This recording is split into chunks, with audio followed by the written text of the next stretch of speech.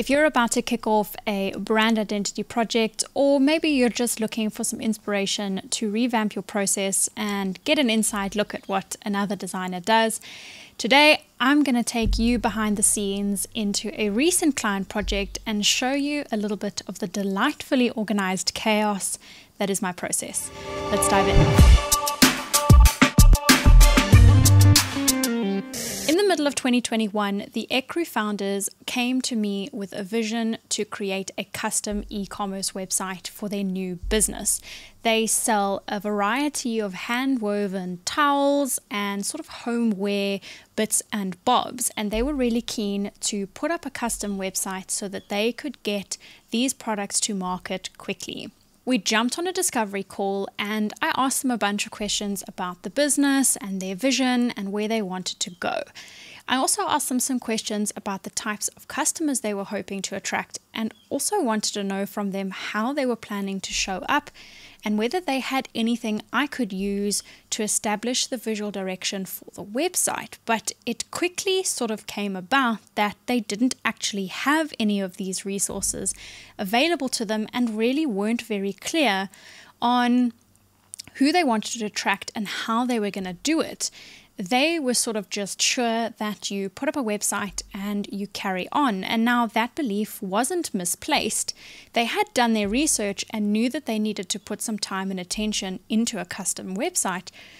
But I said to them, I think you might have missed a step. And so in the discovery process, I asked them these questions, and what felt natural to me was to recommend to them a brand identity process first, which would then allow them to have the foundation that they needed in order to, when they got to the website phase, to do that really well as well. I also said to them, because I knew in our conversation that they'd actually validated the product and that it was going to sell, there was a demand for it, but it was just how we differentiate them. How do we make them stand out in an otherwise fairly cluttered industry? So I recommended to them we have a look at a strategy process, and then we look at obviously establishing a visual identity. So today's video is all about me taking you behind the scenes on the design side of things. I'll touch briefly on what we did for the strategy and discovery, but I'm pretty much just going to show you behind the scenes on how I ended up at the final identity and how I got there. So let's dive straight in.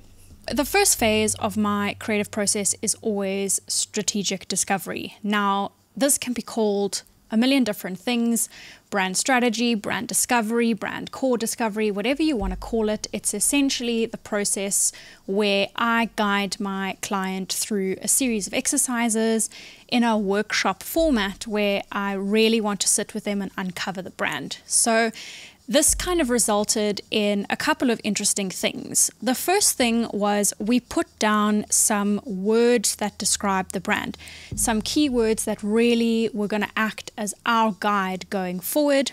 We did a bunch of other things as well, including understanding the customer. So we actually created two customer profiles that were slightly different. We had Alex, who was our consciously curated homemaker, and we had Jane, who was our professional perfectionist, because we knew that their market was going to be predominantly females between the ages of maybe their late 20s to late 40s and 50s and upwards, but it was really going to sit in that space. And it was going to be a blend of people who really valued, the finer things in life, who really wanted their home to be sort of perfect and well-tailored and neat, and somebody who is going to really appreciate quality. And then our other customer, lovely Alex over here, was a little bit more relaxed and casual and really just focused on choosing things for her home that had been consciously designed or made, and really was more concerned about the livability of the things that she buys. So with that in mind, and once they had approved that whole direction, we also laid down some things like a couple of personality traits for the business, like how do we want this brand to show up. We laid down a purpose statement and obviously created a bit of a guide on the brand's voice. So how do we want it to sound? All of these things really help me understand how to translate the concept of the brand and what's on the inside to what's on the outside. So we then jumped into Pinterest, and now I really enjoy Pinterest because it's a really easy way for me to grab ideas when I'm going into that visual inspiration phase. It's so easy to use. It's not fussy. I don't want to be fiddling with trying to add captions and saving images and doing all these fiddly bits. I like Pinterest because I can pretty much just save everything I need really quickly in one place, and I can have it on my phone as well, which really helps because inspiration can strike at any moment, and it usually happens in the most random places. So having Pinterest always kind of available to me let me kind of allow my creativity to flow, and I could just gather ideas on the go, as well as more concentrated sessions of sitting down. Now, Pinterest in this case was especially useful because they had actually sent me a Pinterest board that they'd curated themselves. And that was really useful to me to be able to go and have a look at what was in their heads. I don't ever ask clients to actually do this, but if you're starting out, it can actually be a nice way to try and see what's in their minds. Just make sure that you give them a bit of guidance about what to actually save to those mood boards so that they're not putting a bunch of stuff on there that is appealing to them but isn't really useful to you. So basically, I jumped into Pinterest and started gathering a whole bunch of ideas. Now, the thing that I was really led by the most was knowing that these were organic homeware goods. So they had been hand woven by proper materials. None of it was synthetic. All of it was really beautiful and natural.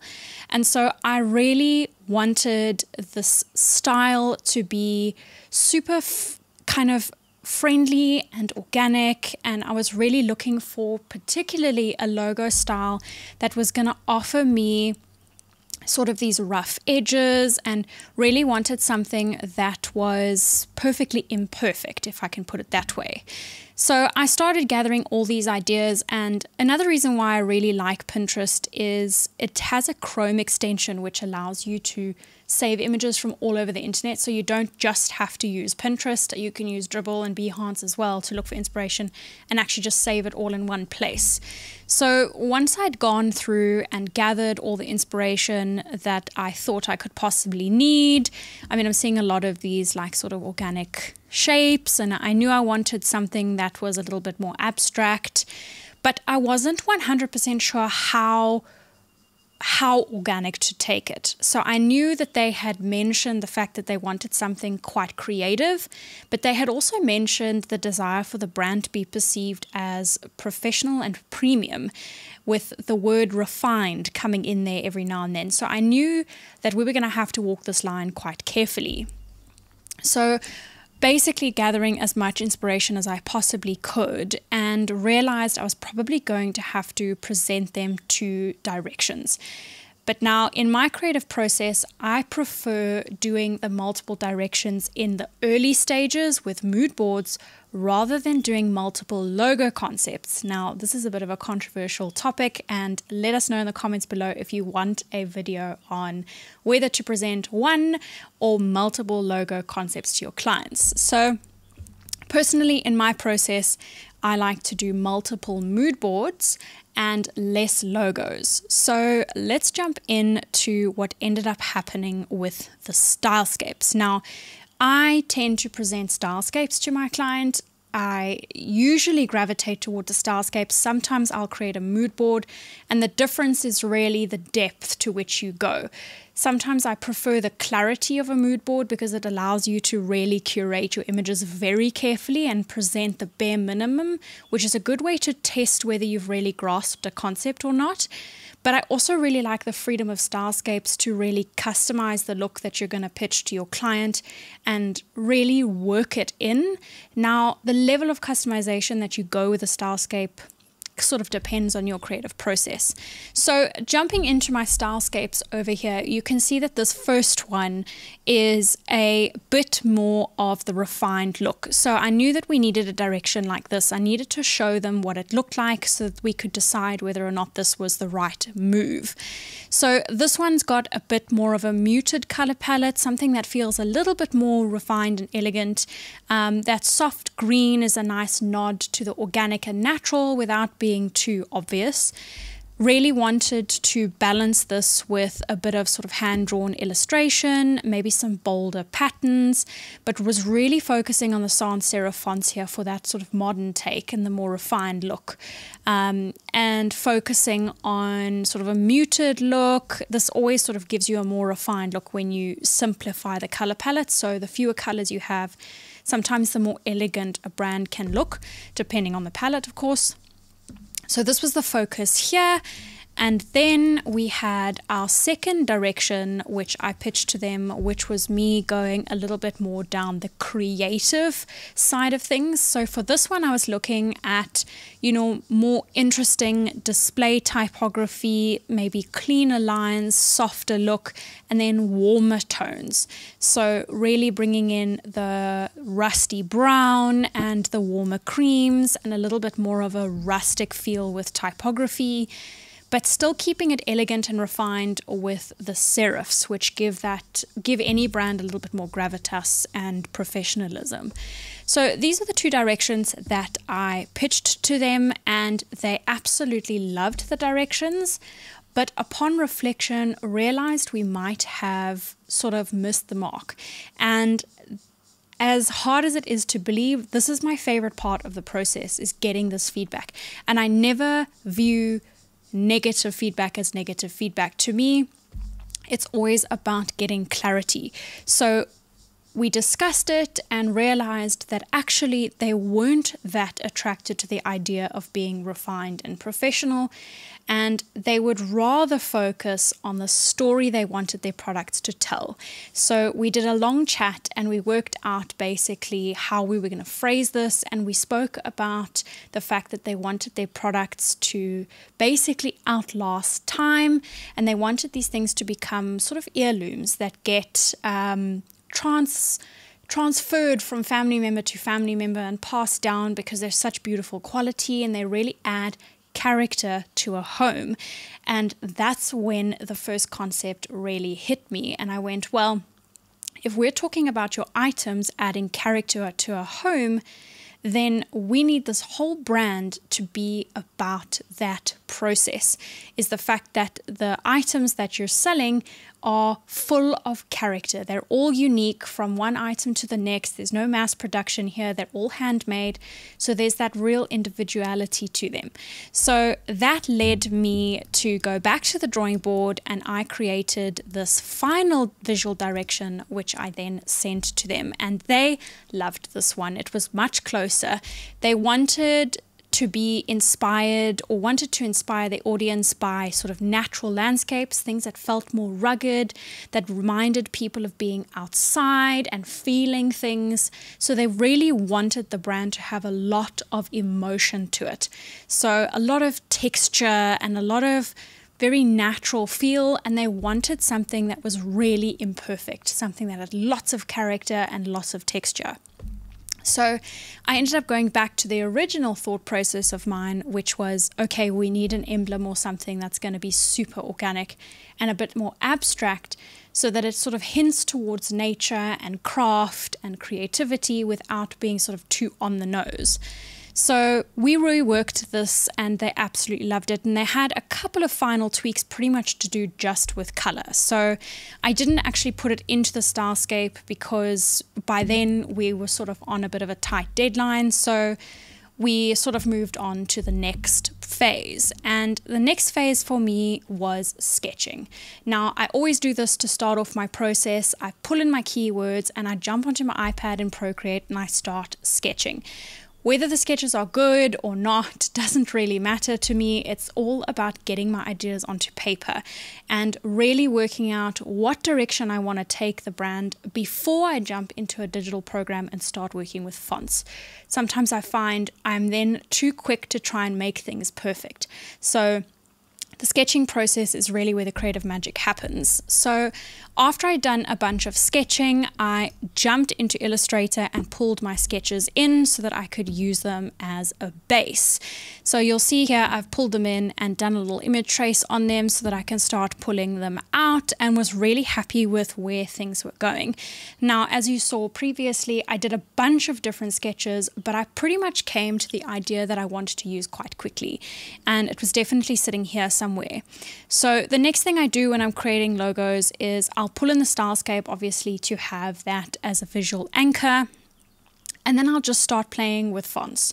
And this is a good process. Sometimes if I'm doing a handcrafted logo, for example, if I'm going to actually do the font from scratch, I will still pull in fonts that already exist to use as a base, because I'm definitely not a type designer expert. I know the basics, but I definitely am not as skilled as some of the awesome font designers out there, so I need personally a bit of a base. So I'll always come and pop in some fonts that I think will work, and sometimes I try things like this, for example, which are totally out there, and I do that so that I can create contrast for myself, so that I can test whether or not the ideas I have in my head are actually going to work. And I quickly realized through this process that an uppercase logo was just going to be a little too much, and it was going to be just way too strong. So you can see through this process that I pretty much just go and start exploring. I tried this idea of wanting to turn the E into something that resembled plants and growing and weaving, but for me it was just a little bit too literal, and I just didn't enjoy the shape. It was looking a little too much like a palm tree.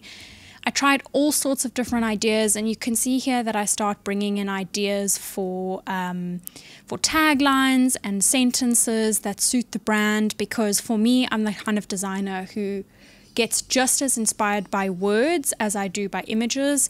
So for me, my creative process includes a lot of writing and a lot of exploring that way. You can see my lovely artboards are a chaotic blend of everything inside my brain. I'm sure anybody who's tried to design like this knows exactly what I'm talking about. So I bring in the keywords again, and I'm just really trying to explore different ideas. I had this thing in my head where I really wanted to create a monogram that was going to contrast against the more organic icon I was thinking of designing. So I wanted to create something like this, and I was playing with that and then really exploring other ideas. And then this is another thing I do here, is I bring in imagery to test out how a logo will look in context, because, you know, in the real world, it's very rare that you just see a logo on a white background.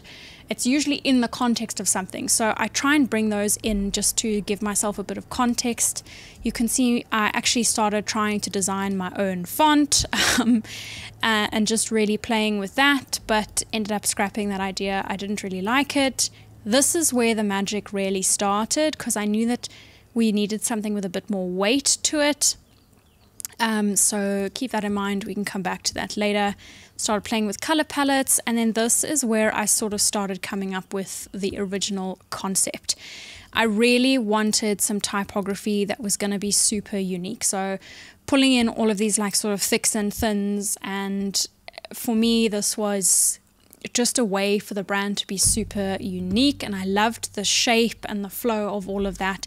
So I really played with this idea quite a lot and started leveraging my illustrations, and this is where I actually pulled this initial illustration out and started going, okay, I think we have a logo.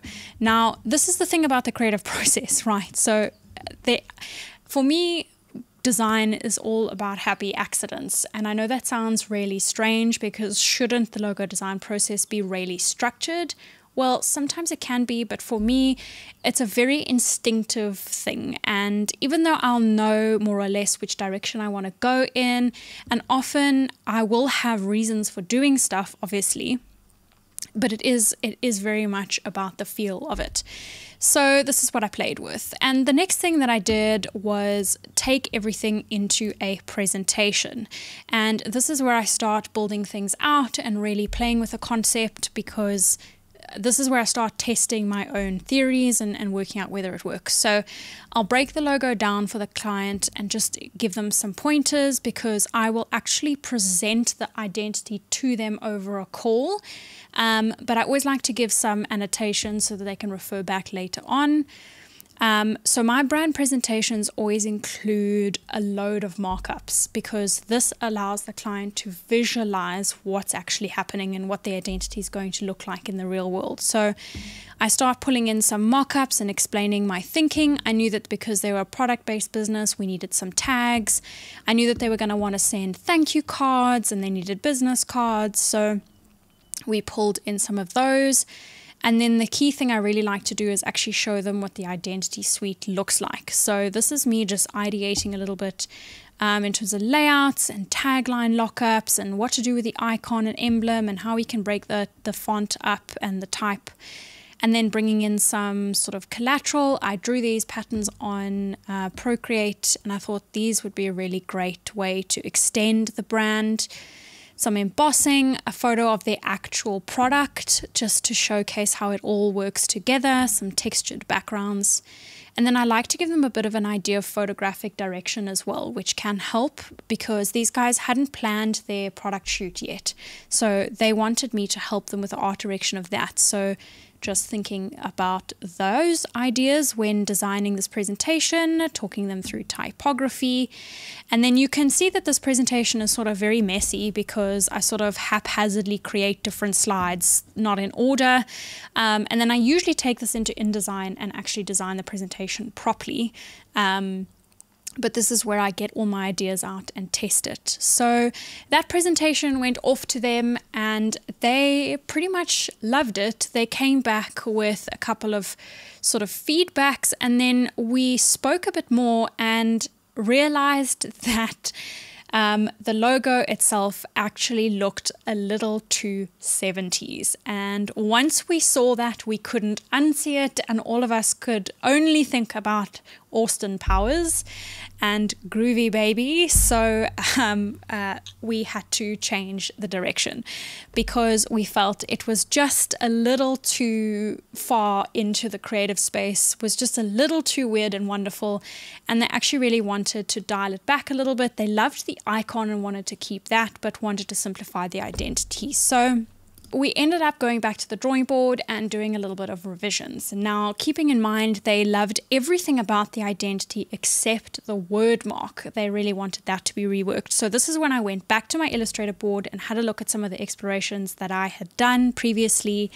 And when I came back to presenting a revised look to them, I, of course, started the presentation with the existing logo mark just so that we could reorientate around where we were, and then showed them the two new explorations. So on the left is the one that I really wanted to go with. This is the one that I felt was the strongest. It was a good blend between sort of something that felt quite crafted and unique and something that was a bit more structured. And then on the right was just an alternative. And sometimes I'll do this in this phase. It's not very common, but I wanted to create a bit of contrast, because we had mentioned that they wanted to see something in all uppercase. And so I wanted to show them what it might look like. So with that being said, we did that. And we then moved on to showing them what it would look like in sort of context with everything else, making the color palette official, and then just building out that again for them to see. So this process is super simple. The second presentation is usually a lot more sort of tight and simple with slightly less executions, because by now they already can see that the concept is going to work and it's just about finalizing the logo. So once we had done that and they were happy with how the logo stood out against its competitors and we'd moved on from there, we went into the next phase, which was me designing out all the brand collateral.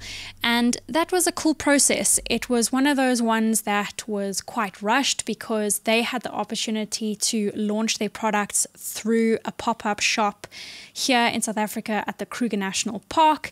And so it was really exciting opportunity. So we quickly rushed through getting some basic brand collateral ready, like tags and product cards and some cotton labels. And pretty much while that was being worked on, and once that had gone to print and that was all sorted, it was time for me to create the brand guidelines. So let's jump into those and I'll give you a quick snapshot of what I ended up with. So before we jump into the brand guidelines, let's quickly jump into how I set up the files for the client. So I will create a folder on Google Drive, which is my sort of file sharing preference, and I will create a couple of different folders. The first one is a Start Here folder, which has basically got a little thank you note in it and some instructions for where to find their files, other than the fact that they're actually in the folder. But sometimes, you know, I really like to just help a client out and give them some sort of extra steps. Then I'll have a file specifically for logos and items, and I will name these all, and in there they will get all the different formats that they need. I will also provide them a bit of a snapshot of all the different logo files labeled so that they know which one is which. Then I'll have a file for all the collateral print files, for example, everything that we did there. I'll have the brand guidelines and then anything extra. So say, for example, we did illustration sets or template files or something like that, that'll go in here.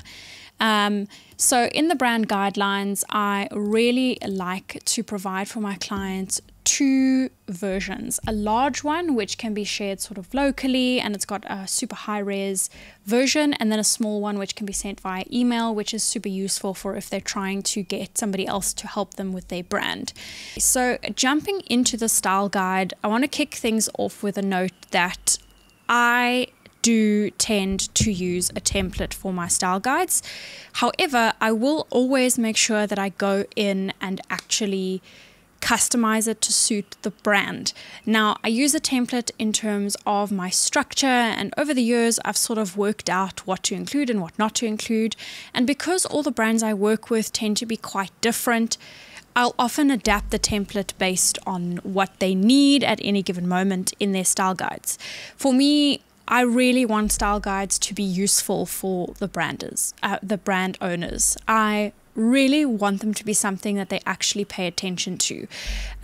There are some really cool options out there for sort of digitizing style guides and making them interactive, and I'm actually exploring that with another client at the moment, which is also really exciting if you want to do something that is far more useful for your client in terms of longevity and customization. You don't have to sort of keep coming back to a PDF to update it. But for brands like this who are in their early startup stages, they don't have the budget necessarily for a massive digital style guide.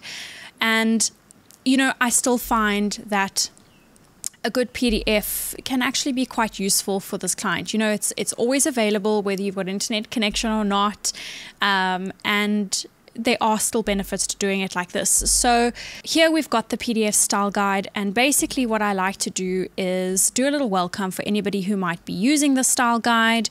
We've got a contents page, and we pretty much go through everything, including some of the brand strategy, by putting in the brand's personality, some of its positioning statements and vision and all of that good stuff.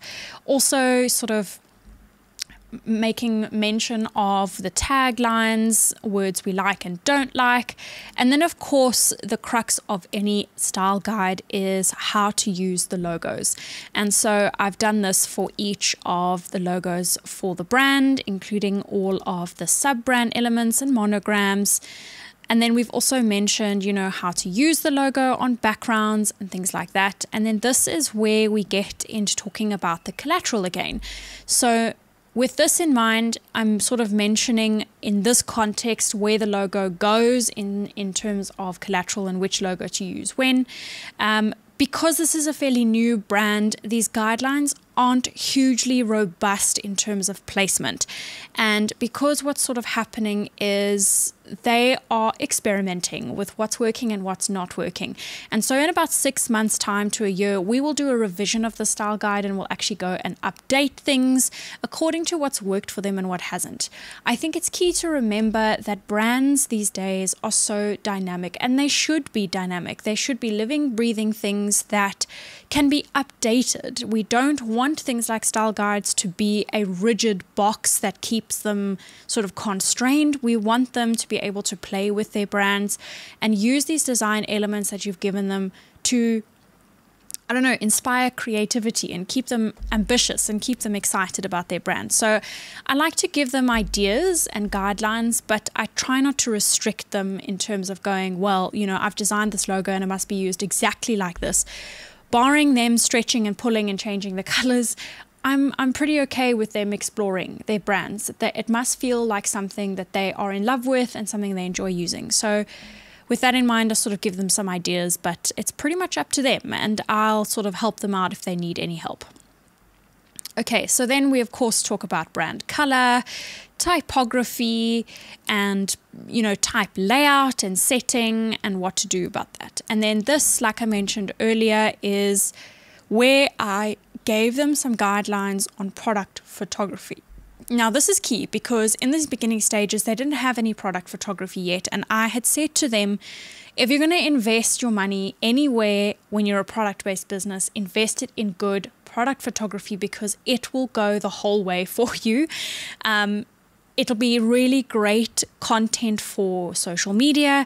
It's going to make your website look 10 times better. You can have a beautifully designed website, but if you've got crappy imagery, then you've got crappy imagery. So I thought, you know what? Rather invest in good photography, and, you know, when the budget allows, we'll match that photography with a super custom website, but it's not really needed right now. So with that being said, I'll jump into what we did for their website. Now, we realized in South Africa, e-commerce is quite challenging. We're very limited with payment options and shipping options. So we have to guard what we do quite carefully. So with this brand, we went with Shopify, which was the best option. And because we'd gone with investing in a proper brand identity and strategy, and we'd really dive deep into that, the recommendation was actually that they keep their website really simple and that we potentially choose a really nice, robust theme on Shopify and customize that to suit them while they spend the next 6 months to a year growing their business and working out what works and what doesn't. For me, as a brand designer and as a professional service provider, I don't like recommending to clients something they might not need. I'm never going to oversell something that they can get away with a simple, cost-effective version. There are ways that you can make a cost-effective version work. And this is a prime example. Is this website hugely customized and like super creative? No. Does it work and do the job? Yes. And with the beautiful images that we've got, we've actually ended up with a website that looks really, really great. So this was done by a colleague of mine who, is very comfortable with Shopify, but she doesn't classify herself as a full Shopify designer or developer. So we worked together on customizing this theme, and she did a really good job of implementing the style guide and taking that advice. And we created for them this really simple, beautiful website, and Shopify is absolutely fantastic in terms of its functionality and its options that it gives you. So I mean, we really had, we had a blast putting this together. It's incredibly simple and easy to use and super easy for the client to update and manage, and it's been working just fine. And I think in a couple of months' time we'll probably look at doing an update or doing some more customization, but so far so good. And this was a super inspiring project. I really enjoyed working on it. It was something that was a bit out of my comfort zone because I'd never really done super product focused businesses. I'm usually more in the digital digital space. So this was a really nice growth opportunity for me as well, to explore that and to consider, you know, how logos need to be applied in print and in digital, and, you know, does it scale well, all of those things. So this was a great project for that, and the client was absolutely fantastic, and it was a pleasure to work with them. So that's about it, guys. I hope this was inspiring. I hope that it sparked some thoughts. I hope it was insightful. And if you'd like to see more content like this, then absolutely hit that subscribe button and stick around. We're going to be releasing way more branding content on this channel in the coming months. So if you're interested in that, then please stick around, and I will see you soon. Cheers.